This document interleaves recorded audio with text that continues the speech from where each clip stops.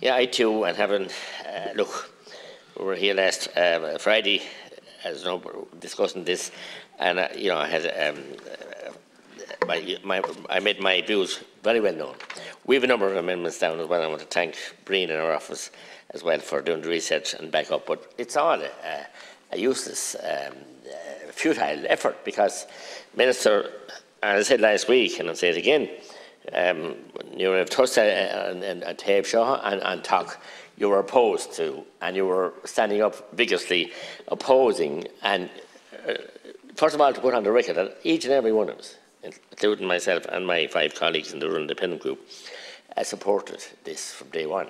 And when we were, and I said at the time immemorial that I staggered out of the cabinet room that day with the ferocity of what we were told, and the shock and the fear, and you know, but thankfully, and thanks to the heroic efforts of frontline staff and everybody else, nothing like that happened in our country. And unfortunately, we did lose a lot of lives, and one life wasn't too many. Some of them were lost in very, very dubious circumstances, where people with COVID were put into nursing homes without telling them the management. But that's for another day. But at this, I mean, you've lost, as I said last week, NEFID have lost the support of the people. They've lost the confidence of the people. But you've lost our support. And one of the main reasons is opposition's duty is to scrutinise and examine and have pre-legislative scrutiny. And to think that the Taoiseach told me today, when I was asking in leaders' questions, which is a role I take very seriously, about the benefit and the benefit analysis, the analysis of how beneficial the COVID certs have been, and what impact they have made. Look for information they brought before the House. He got out of it, no answer, in Elaine Fragger, okay, but he got out of it by saying that, it was taking too long, pre-legislative scrutiny was too slow. I think that was an outrageous statement for a head of state in a democracy, in a republic to state. So we just steamroll ahead. Don't worry about the implications, just because it's too slow. Not too slow, because you've got this power, and I said this last week to Minister, you've got the power, and you don't know what it's like to be Minister for Health. And I wished you well when you were appointed. I didn't wish you any animosity, but you got the powers, the emergency powers from day one, so you don't know what it's like to be a Minister without this strong arm and signing these statutory instruments. And I keep asking you, but you won't answer. Is it the big heavy hand of Farmer? Whose hand is pushing you to sign these draconian pieces of legislation? And the Irish Council of Civil Liberties and Human Rights Organisations and all that, totally. And they were with you for a long time as well. And many people's rights were trodden on and removed, but in the fear and in the lack of time and space and distance. But now, to come up with this answer today, the Taoiseach, you could have consulted after last July. You could have brought it in straight away in September for pre-legislative scrutiny. You knew this was expiring in February, and you waited until last Thursday evening week to give us not even the bill, but the explanatory memorandum. So I believe that you and your officials in the Department of Health and whoever are just running amok.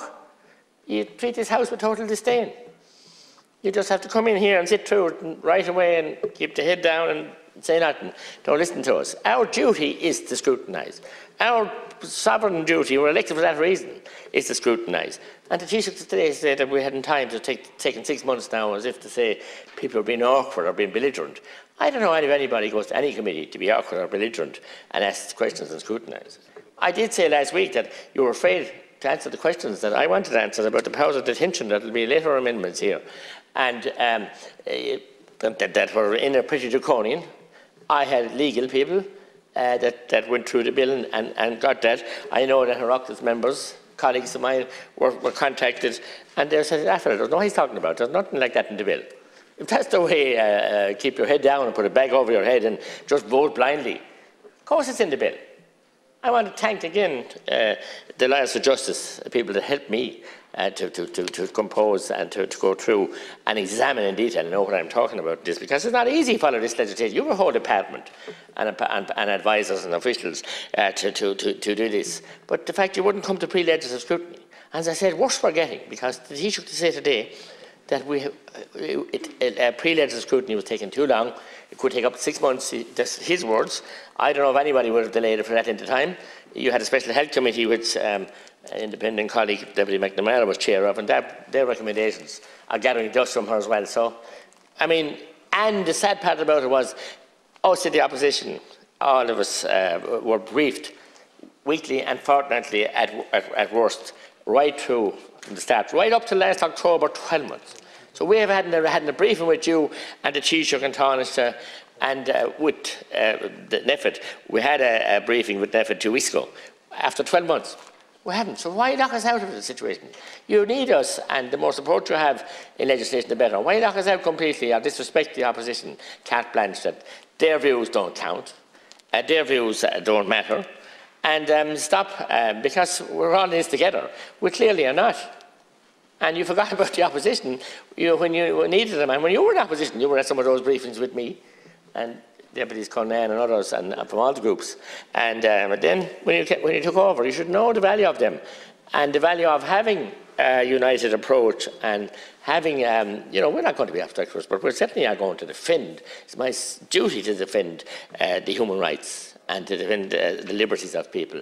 And when I see them threatened, and when I'd be called a tin hat brigade, all kinds of names, but when I have legal advice to me that tells me exactly what's in the legislation, my antenna goes up immediately, because why do you need these powers? And as I said, you didn't lay before us any segment of a report as to how many times those powers were used since they were introduced in 2020, whether they were used once, twice, 100 times or whatever, which I believe we should know. When we're renewing legislation, it's rolling 4 pieces of legislation into one. They were all emergency, they were all rushed. None of them had pre-legislative scrutiny, and we had no pre-legislative scrutiny in this either. So I'm honestly very, very, very concerned, and that's why I call a vote after the second stage, and I will be calling any vote I can call. And as I said, I'll be answerable to the people, and I have made my best efforts to understand what's in this bill, in spite of the limited time that we had before last week, to understand it, but it's just not good enough. And as I said, the Taoiseach said this morning that pre-legislative scrutiny was taking too long.